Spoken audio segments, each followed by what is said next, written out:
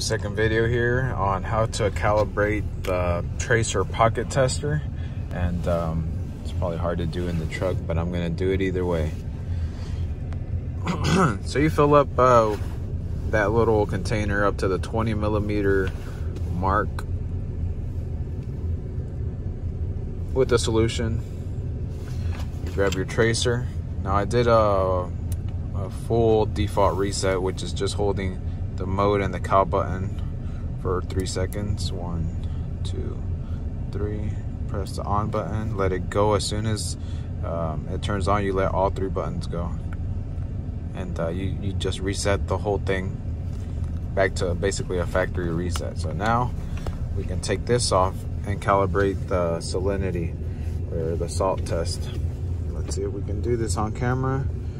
All right, so now we press the calibrate button. It's in salinity mode, and you can tell that by the S there, small S on top of the 0. And you press it for 2 seconds and we should go. Actually, it states to dip this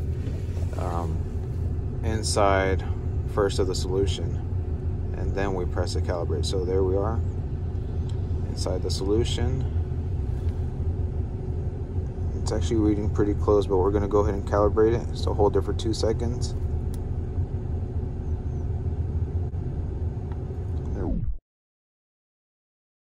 And it should display SA on there.